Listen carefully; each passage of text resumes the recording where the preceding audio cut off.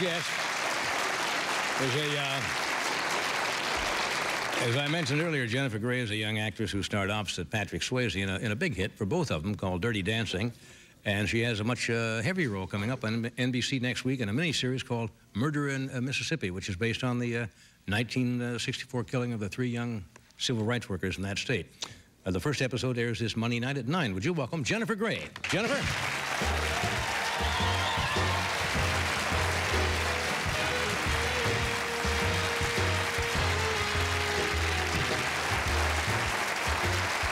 How are you? Nice to see you. Nice to see you. Oh, my heart. Is yours like pounding like a lab rabbit? Let me just... Help stop. How do you do this, man? Usually during the monologue, it starts and just goes completely haywire. That's what they say to do. Oh, hi there. Take 3 big, deep breaths. How are you? I'm good. How are I've known your father. I don't know how many people know this, but your father is Joel Grey. And I've known Joel for years. Talented. Yeah.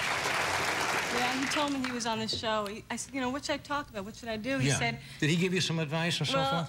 You know, he said, well, I don't know what you should do. Last time I was there, I went out and sang a ballad in a tuxedo with no pants. Yeah? I was like, uh-huh. But you can't do that. Well, no. Were you folks... Carl has got children, about Rob, of course, in the entertainment business.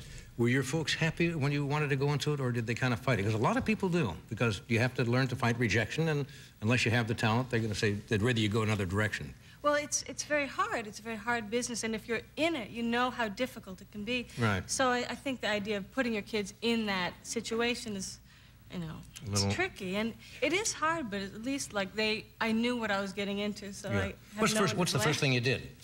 Well, I did, I was an understudy off Broadway. Really? Yeah, in a play called Album.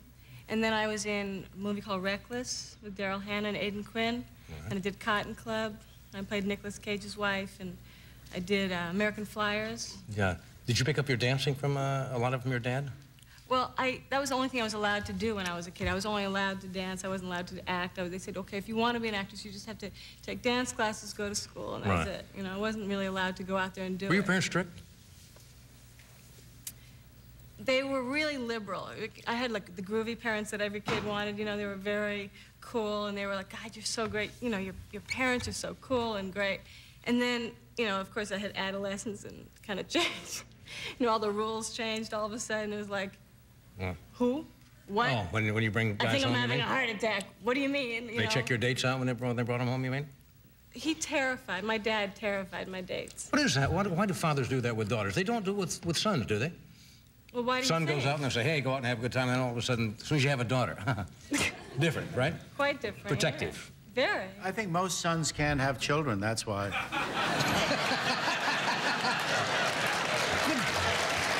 Probably deep thought there, yeah.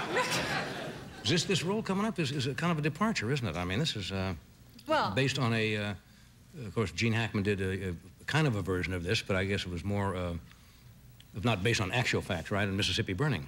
Well, this is more about the civil rights activists themselves instead of, you know, the FBI agents. And I think this is, from what I've heard from the people who were alive then, you know, this is more close to the facts. This is really dealing with, you know, what it was like for these civil rights workers, and it's about the people who fought for it. Yeah. So it's great to be able to be a part of something that means something that is important, I think. You know? Of course, you were young, very young at that time, or were not even around when all that happened, No, the marches and so forth. I was 4 in 1964. Yeah. Yeah. Are you a good actress? Do you like it? I mean... Am I good? Yeah, well, I mean... So somebody said when somebody asks you that, you should always say yes. Yes. Right. Jimmy Cagney always says, can you dance? He'd say, oh, I'm a great dancer. Then he'd go learn to dance. In other words, if you're in the entertainment business, can you sing? They say, oh, yeah, I can sing well. Then go learn how to do it. Yeah? Yeah. So what's coming up for you after this?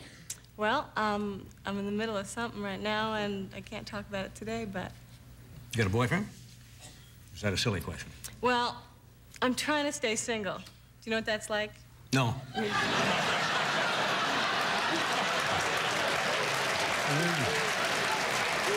Word is not in my vocabulary. Well... I mean, while you're working, you mean you want to stay single? Yes. Am I allowed to ask a question? Certainly. Dirty Dancing was, you know, I just adore Dirty Dancing. And you did it so well. Now that the... Yes, but now that the Lambada is here, shouldn't she be doing a movie about the Lambada with your Bada? I think you're supposed to be a Spanish. A Spanish to do that. I think it's in a Spanish. Oh, but anybody can Started, learn no, to but then it went to Paris. Now it's caught on here. But that's not a dance. That's you can be arrested for most of that stuff. I think that's a 502 or something like that. You were doing this. We have time for the clip. We got a small clip from the show coming up? Yes, sir. The good one. Does it need a setup at all?